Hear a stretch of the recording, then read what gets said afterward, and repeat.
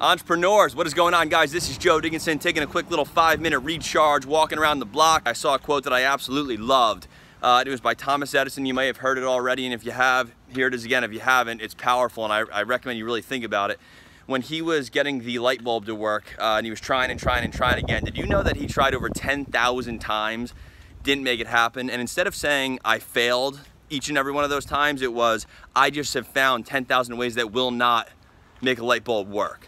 Like, that is amazing. What a mindset that is. And that's the mindset we all have to have when you guys are starting a business or starting a new platform or coming up with a new idea. I mean, you gotta fail forward. You gotta go for no. You gotta hear and just face rejection and, you know, try things over and over again and keep pushing and shoving boulders different ways until something sticks. But the people that never give up are the ones that actually make it, because it's not just a, hey, here's an idea, let me execute, and it's a straight line of success. It's all over the place.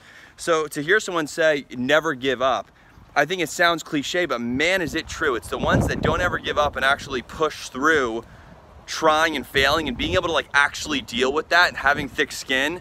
Those are the ones that make it. So I encourage you to, every time something doesn't go your way, instead of looking at it like you failed or you messed up or it didn't work, look at it like, it's all good, man, I'm one step closer. Or every no you get, you're one step closer to a yes. I mean, this whole universe, it's a world of numbers. So with that being said, never give up, keep trying, you're gonna make it happen, I promise you that.